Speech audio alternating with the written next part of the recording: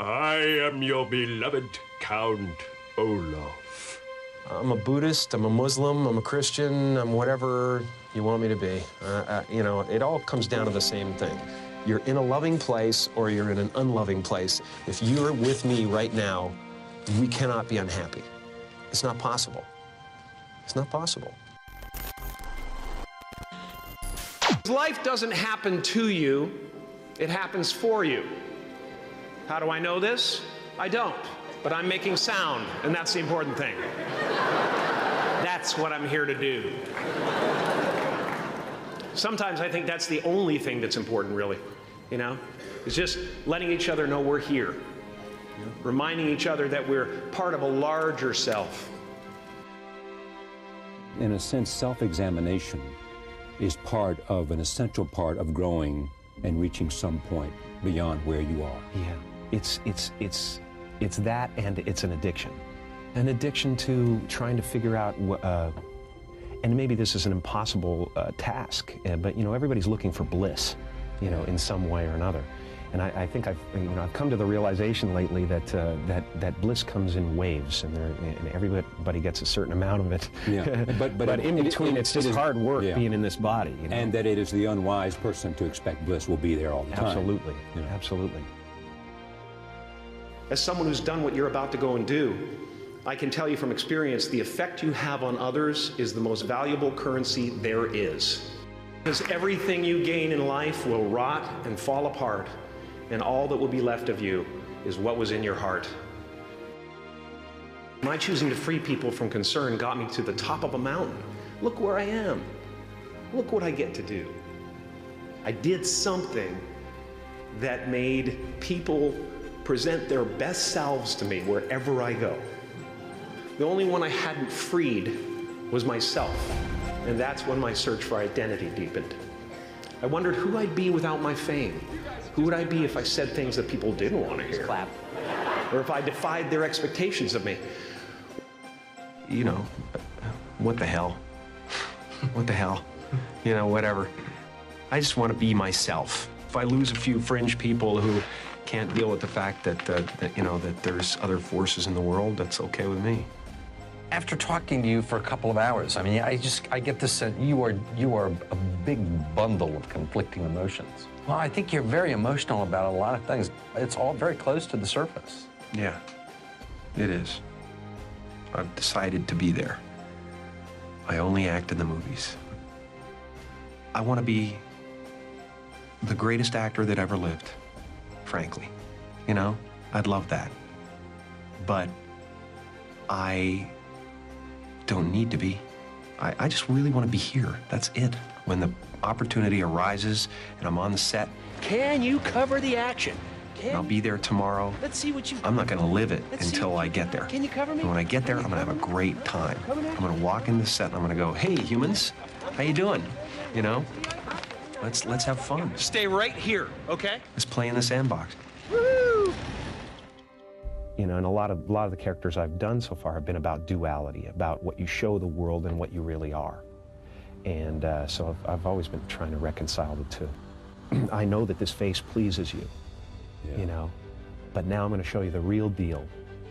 And I hope there's enough there that, you know, that you can identify with, that we can sit together and break bread, and you'll think I'm as special as I was before.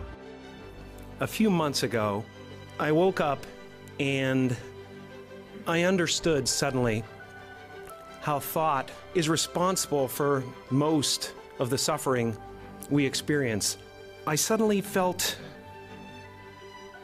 like I was looking at these thoughts from another perspective, and I wondered, who is it that's aware that I'm thinking?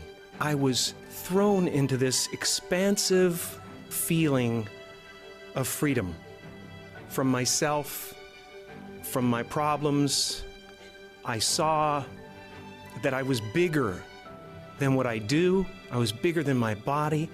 I was everything and everyone. I was no longer a fragment of the universe. I was the universe.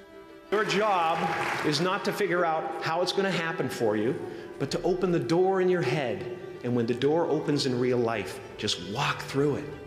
And when I say life doesn't happen to you, it happens for you, I really don't know if that's true. I'm just making a conscious choice to perceive challenges as something beneficial so that I can deal with them in the most productive way. You'll come up with your own style. That's part of the fun. Oh, and why not take a chance on faith as well? And what do you own now? What is it you own, you think? I think I own my self-esteem. I own my, I guess, what I own when you think about it is my faith. Yeah. That's what I own.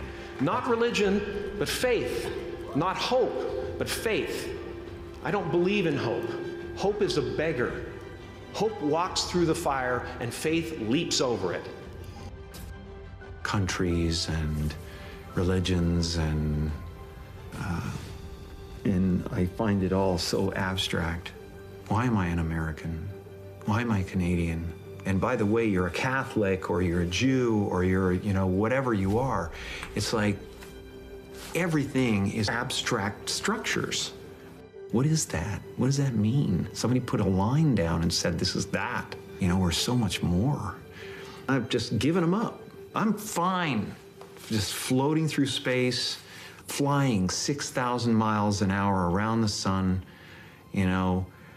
balancing on tectonic plates. They're floating on lava, ready for the end times to occur and whatever the hell is going to happen. I'm just great.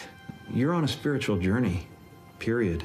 And we're all going to end up in the same place, if there is such a thing. And maybe there isn't. Maybe there's just this and that's it. There's me in the teacup, that's it. There's us. We're the universe, man. I like that, that's fine. Now, fear is going to be a player in your life, but you get to decide how much. You can spend your whole life imagining ghosts, worrying about the pathway to the future. My father could have been a great comedian, but he didn't believe that that was possible for him. And so he made a conservative choice. Instead, he got a safe job as an accountant. And when I was 12 years old, he was let go from that safe job. And our family had to do whatever we could to survive. I learned many great lessons from my father, not the least of which was that you can fail at what you don't want. So you might as well take a chance on doing what you love. And after you walk through those doors today, you will only ever have two choices, love or fear. Choose love, and don't ever let fear turn you against your playful heart.